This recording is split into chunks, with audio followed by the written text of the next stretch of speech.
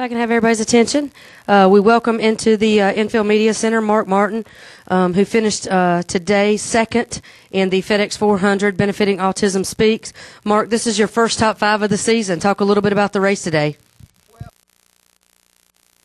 You guys hear me? It was another great race at Dover. Golly, I love this place. I always get excited about coming here to race, and you know, we had a really fast race car, and today we finally got a finish. It looked like we were going to get 15th again with a really fast race car. We've had a race car this good a lot this year, but it seems like for some reason or another we wind up in the back of the pack, and we just don't have enough to climb our way back to the front. So this was a good race for us. Great call by Lance McGrew, and great teamwork. We've had great teamwork all year, and I'm really proud. I'm proud of this race team. I'm proud of these guys. We'll open it up for questions here in the Media Center. If you'll raise your hand, we'll get a wireless mic to you. State your name and affiliation. We'll start with you, Dave. Yeah, Mark, Dave Rodman with NASCAR.com. Lance made the call to stay out. How good was your car after the green flag expected to how you might have expected it would be? It was good. It was good. It was, I feel like it could contend. You know, Matt had 2 tires there and had a little advantage on us for a little bit. And then after a little bit, we seemed to start breaking even. And, you know, I know he had a little bit left, but I had enough speed to be right there without tires. All the guys behind me were dropping off. So, you know, we've had race cars this good this year. We just every time we turn around, something goes against us. So it was nice to have things go our way. Did you have a chance to discuss the call, or was it just his? Next question. Any other questions from the Media Center? Raise your hand. Okay, we got one back here in the back. We'll get a wireless mic to you.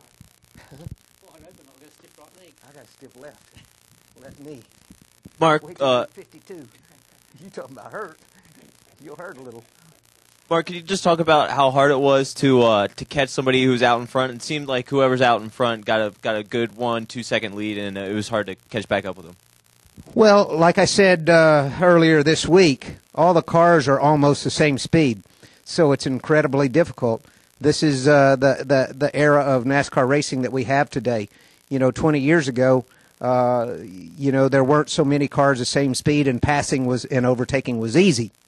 Not so easy now because you've got the world's greatest drivers, 40 deep, and 40 darn good race cars out there too. So that's to be expected.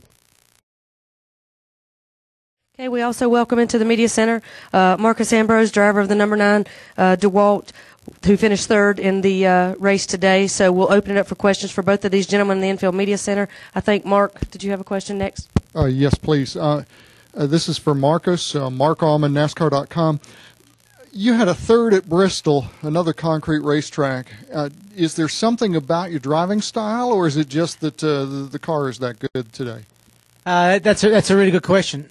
I don't know the answer to it, but I get good feel on these concrete tracks. Some of the issues for me when I'm having a bad day, I have trouble feeling each tyre. I feel like the whole car's just slipping around. I can't really feel which one it is. So on concrete, I think it's the steeper banking. There's more vertical load. I think it just helps me feel the tyres a little better. But today was a tough day. You know, the track was changing every run, you know, throughout the run. The rubber was picking up, and my car was getting really slick on that rubber. So there wasn't much you could do. You know, you couldn't ask for much changes on the car because you just knew that it was going to be that way all day. And then you just got to keep changing your line, keep searching. Next question. Gary Graves, USA Today for Marcos.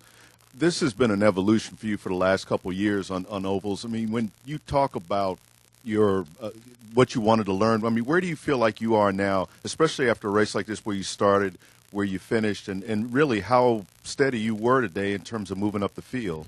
Yeah, this today I'm really excited about because we had a really good day at Darlington. Didn't quite work out our way at the end, finished 13th. We've had some terrible luck. We've had 2 top 10s on the 2.5 mile speedways so far this year. So I'm really excited that our team is learning. They're learning me. I'm learning them. I'm learning how these cars work. And, this result today I'm really excited about because I think it's going to lead to a great Charlotte, Pocono, Indy, all these, Kansas, all these great big tracks coming. I feel like our team is really suited to those tracks, and I'm excited about it. We've just had some rough luck so far this year. We've had accidents and incidents outside our control that's really hurt our points. Additional questions from the media center? Any other questions from the media? Any questions from the press box? For Mark?